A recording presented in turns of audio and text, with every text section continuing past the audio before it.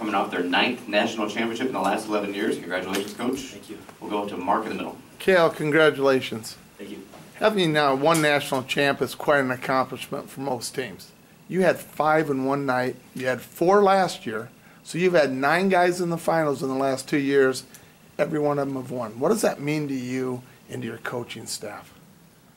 Well, we're a team, but we're made up of individuals. So, we just, want to see our kids. Same thing I say every time, but we just want to see them be happy and reach their goals, when they come to Penn State. And our job is to help give them, like I said yesterday, just give them the resources and whatever we can do to help them be the best they can be. And when it works out for them, that's great, It doesn't most of the time, right? So when it does, it's a special thing. Right. Cael, there have been nights like this in the past where you've said that it's hard to enjoy it because a couple people didn't maybe reach their goals. All 5 reached their goals. You gonna allow yourself to enjoy this for a certain amount of time before the next thing comes up? Yeah, just the way my mind works, I'm always thinking, ahead. But I'm really happy for these guys. I'm really at peace, But yeah, I think there's always things we can do better, and so it's an ongoing challenge. Stick on this side and then we'll go a bit left. Cael, not Max Dean, but anyone who does it, when they jump into Casey's arms, when they jump into your arms, can you just describe what's that like for you guys?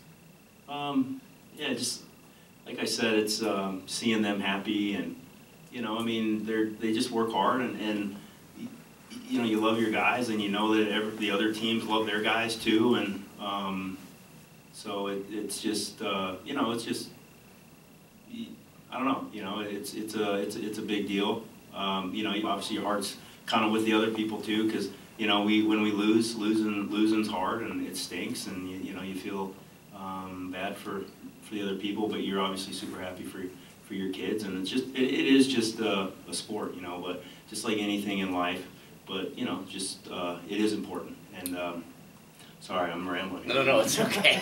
I'm just trying to get a question. There's a lot in the queue here. Yeah, go ahead. Directly to the left.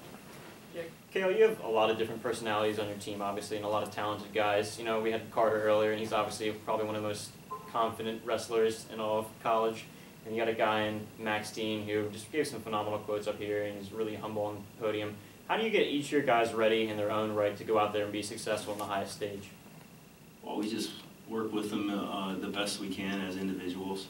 And yeah, I don't know if Carter told you, but he broke his hand in the end of January, and it was a deal where he needed surgery, but he decided to just rehab it and let it rip.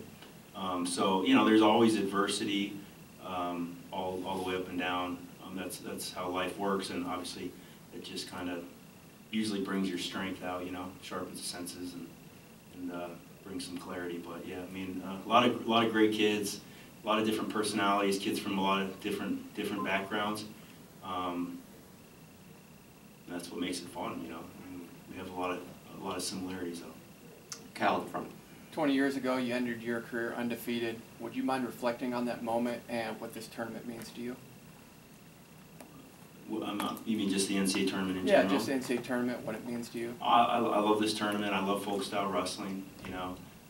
It's just I think it just represents the things that I value, at least. Hard work. Just you get knocked down, you get back up. You got to earn your escape. If you lay on your belly, you're going to be there a long time, right? Nobody's going to come rescue you. But I love folk style. It's fun because there's a lot of passion, and the universities are following their programs, and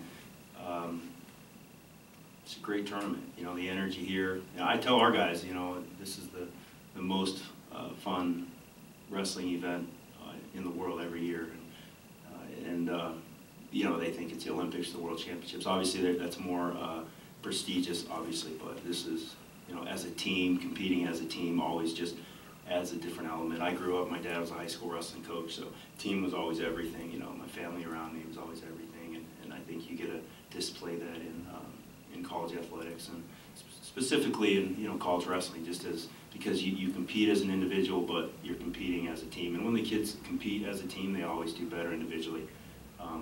That's just the way eternity works. Back right. Whatever Cael, that. there we go.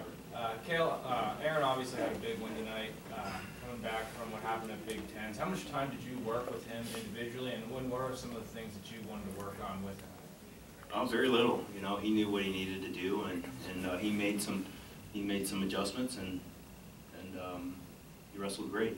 You know, great opponent. Obviously, I mean, there's so many great wrestlers in this tournament. It's such a razor-thin fine line between winning and losing. You know, all the way through the bracket. So, a lot of great competitors, and great teams, and coaches, and everything. Rachel. Hey Coach, congrats first of all. Thank you. A lot of your guys have said that they're going to war with their brothers, and that word keeps coming up. My brothers, my brothers. Tell me about the culture that you have helped build and sustain at Penn State. Well, I think that's culture is obviously everything, and you always want a stronger culture. But yeah, I think these guys care about each other, and they compete as individuals, but winning as a team is a lot more fun. You know, I mean, you go win as an individual, but your team doesn't do well as well. It's just a different experience. So,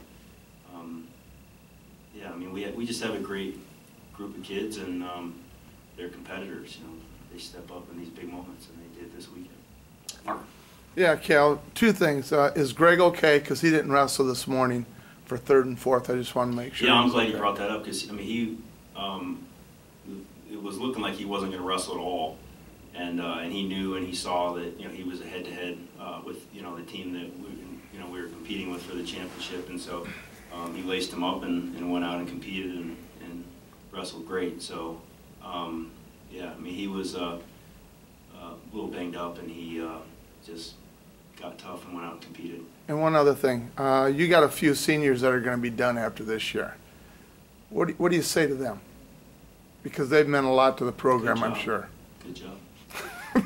Right? I mean, we'll relationships continue on, right? Yeah. You just get the time that you're allotted and you use it. Sometimes you take advantage of it, sometimes you don't. It's all just experience. But when your time's up, you move on to the next challenge.